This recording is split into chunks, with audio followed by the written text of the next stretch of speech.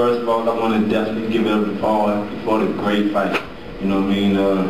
I knew he was going to throw a lot of punches, but I didn't know he was going to throw that. But like I said, I can't take nothing away from you, man. You came off, did what you did. You know, I felt good. You know, he was just so long, man.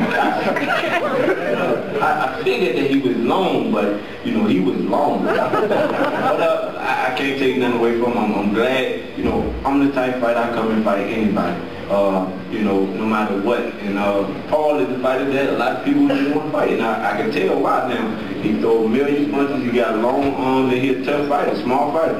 You know, he's tough. I hit him with some good body shots, some good hooks, and Shorty came back and did his thing, so I definitely take my hat off to his belt. You know what I mean?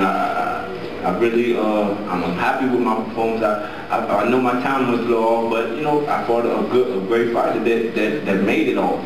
You know what I mean? So, you know, this is the first press conference I ever came to when I lost, but I felt that I had to come in and give it to you like you deserve it.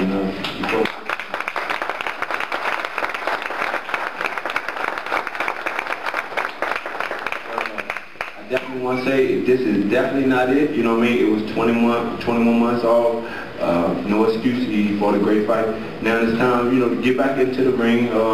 You know, fight a little more often. Get 1 or 2 more fights there, and then we're gonna see what we're gonna do from there. But like I said, I take my hat off to him for the great fight, and you know, I'm happy for him. Now you need to go on and get what you deserve, and get some of these middleweights and get some of these fighters that won't fight you.